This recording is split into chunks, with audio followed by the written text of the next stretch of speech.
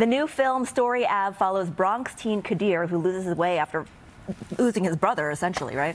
And after a chance meeting with an MTA conductor played by Luis Guzmán, Kadir begins to see that life isn't just black and white. Take a look. It's nice to meet you, Kadir. Él tiene talento. Without me, huh? Okay. Okay. Cuban sandwiches are my favorite. You know what? They don't even come from Cuba. Can you believe that? Okay, well, I'm sure you build up an appetite carrying around that big gun. Yo, let's go with this money. I ain't trying to be here all night. We're hip-hop. We have life. Such a powerful scene. And the star and executive producer of Story Ave, Luis Guzmán, he joins us now. Welcome. Thank you. Thanks for having me. We're so excited that you're here. This is such a wonderful film. It's being praised by critics. How did you come to this script? How did you get involved? Actually, it took 18 months to come to me. It came through a friend, Ruben Rivera, who said, hey, this young man wrote this part for you in the script. We spoke through emails. He sent me the script. I read it in one reading. I called my people and said, guess what? I'm doing this movie. And my son, Sami, and myself helped to finance part of the movie. And here we are. Wow, that's incredible. And I mean, you are a New Yorker, and this story has such roots in New York. I mean, Story Ave is the stop in the Bronx where pivotal things happen.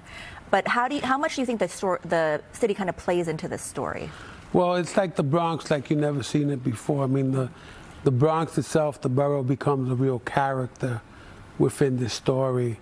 Also, you know, just the fact that I played this MTA worker who does have his issues, and he comes across this young man, and I become his mentor as opposed to become his enemy. And we develop a beautiful relationship. Yeah. Right, and your character really sees something in Kadir. Like you said, you become a mentor, but Luis has his own issues. Do you think that part of the reason he helps him is to make himself feel better too?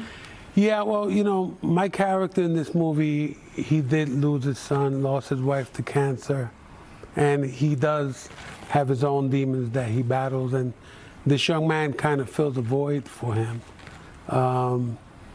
You know, it's like I said, it's a beautiful kind of a love story to the Bronx, but also to inspire people to not give up on each other, to help each other out, to provide some kind of positive guidance. And to not really just count people out when they're down, right? That's right. Now, we know that you used to be a social worker, so did any of that play into how you Oh, totally. I was a social worker at the Henry Street Settlement House on the Lower East Side. Best job I ever had, because I was helping young people to help themselves. So in this role, I just kind of use that knowledge, use that skills, because that's a part of my soul. And again, in this character and coming across this young man, I mean, he pulls out a gun on me, and I look at this kid and say, you're not that guy. You're not that guy. Why don't you come, sit down, break bread with me? And that's how the relationship begins to unfold. And I think it's a beautiful thing, because not everything has to be a tragedy.